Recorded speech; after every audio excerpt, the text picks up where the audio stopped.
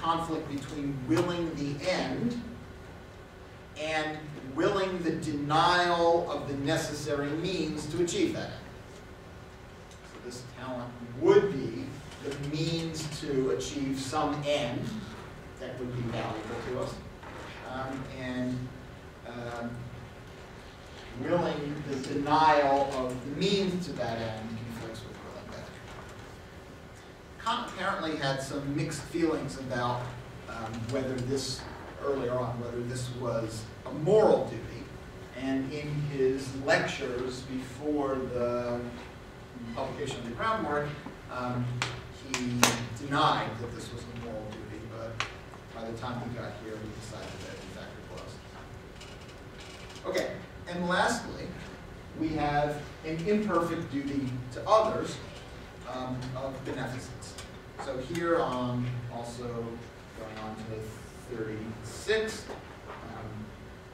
at the top of the page, we're supposed to imagine someone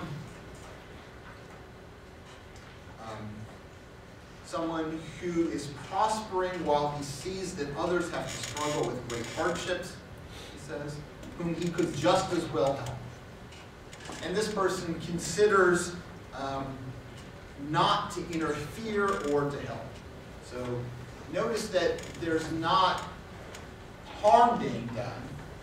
What's being considered is simply not helping another person achieve their ends.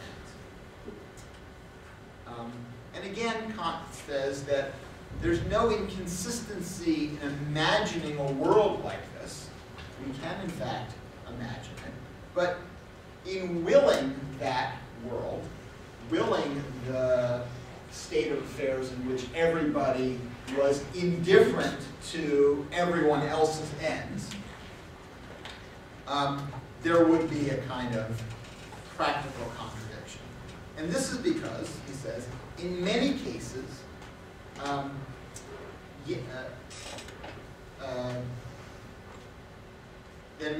yet to come, one will need the love and compassion of others. Okay, so the point is that in universalizing this maxim, notice we're supposed to be making it a law of nature. This is supposed to be something, so imagining that it is universal. We're supposed to be imagining that everyone acts on it, not just from now forward, but for all time, past, present, and future. It's supposed to be a law of nature. After all, we're supposed to imagine it to be a law of nature. So, in willing that social world in which nobody ever takes anyone else's ends to be valuable, we would be denying any assistance to ourselves in the future that we might need from someone else in pursuing our end. But also we'd be denying any assistance from anybody that we've ever received in the past. And so Kant thinks that that would be a practical contradiction. So notice that there's a kind of empirical assumption here at work that Kant is pretty clearly relying on, that human beings in general are needy, that we're dependent on one another. It's not just that very poor people need money. Everybody, he thinks, sooner or later, or in the past, at some point in their lives, has ends, will have ends, or did have ends, that they could only accomplish with the assistance of others. So willing the denial of that assistance is incompatible with willing that end, which we have had or will have. That's the practical contradiction. Okay, I want to emphasize one point about this example, and that is that Kant is not saying that we shouldn't act on this maxim, because if we do, people will be less likely to help us, in the future when we need it, and we'll be setting a bad example or something like this. That's not the way this argument is supposed to go.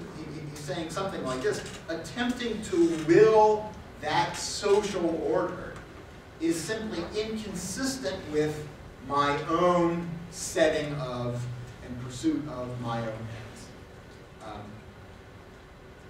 Because I wouldn't be able to successfully accomplish the things that are important to me that depend on assistance from others.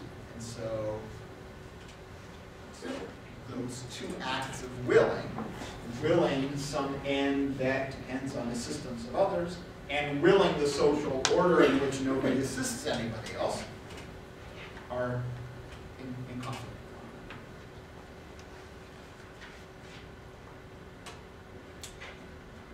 All right, let me see other questions about those. I do need to go, I did need to go through them fairly quickly, so we can move on, but let me see if there are questions. Okay.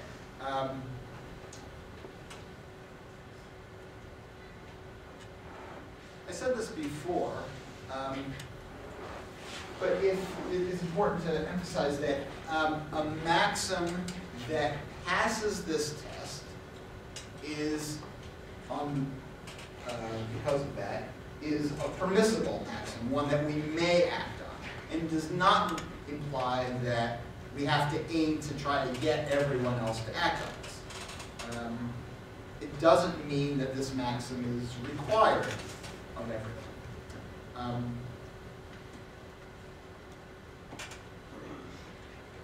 And furthermore, and Kant points this out on the bottom of 36 to 37, talk of contradiction might make you think that Kant is saying that it's impossible to act on a maxim that fails this test. And I said this before, we often are able to act on maxims that cannot be universalized.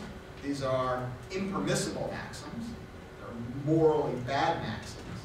But people do it anyway. And when we do that, our success in accomplishing the end specified by a bad maxim depends on the fact that other people are not acting on that maxim. So this is what Kant says at the very bottom of 36 to 37. And this is an important lesson that we get from the formula of universal law. He says, if we now attend to ourselves in every transgression of a duty, so when we act on a maxim that cannot be universalized, we find that we actually do not will that our maxim should become a universal law. Of course not. That would involve some kind of contradiction. Since, as I just said, since that is impossible for us, that's what it means for the maxim to be impermissible. But that its opposite should rather generally remain a law. We just take the liberty of making an exception to it for ourselves, or just for this once, to the advantage of our inclination. So that's a different way of seeing what's wrong with acting on a maxim that cannot be universalized. Namely, we're relying on everyone else to not act on that, and we're making an exception for ourselves. Okay. Remember now that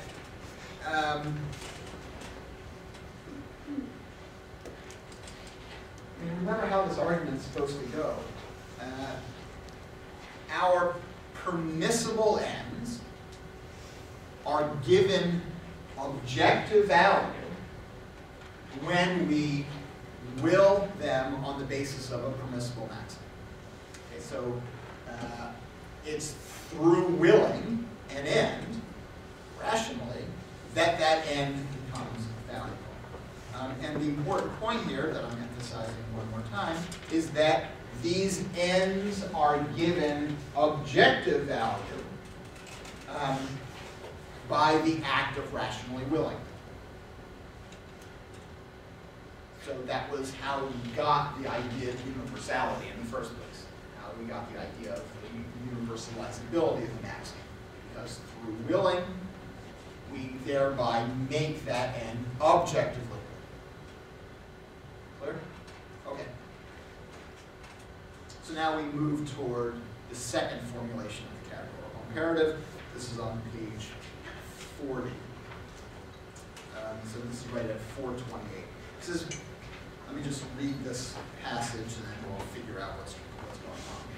He says, but suppose there were something, the existence of which in itself has an absolute worth, that as an end in itself could be a ground of determinate laws, then the ground of a possible categorical imperative, that is a practical law, would lie in it and only in it alone. Now I say, so he asserts here, really without argument so far, I say, a human being, and generally every rational being, exists as an end in itself, not merely as a means for the discretionary use for this or that will, but must in all actions, whether directed towards itself or also to other rational beings, always be considered at the same time an end.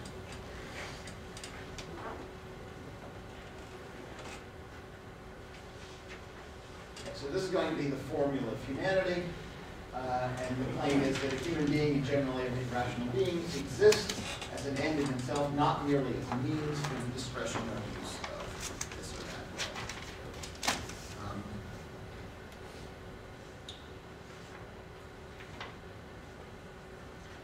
Continue.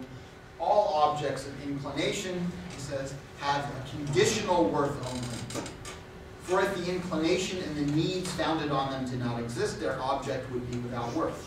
But the inclinations themselves, as sources of need, are so far from having an absolute worth, so as to make one wish for them as such, that to be entirely free from them must rather be the universal wish of every rational being. Therefore, the worth of any object to be acquired by our action is always conditional.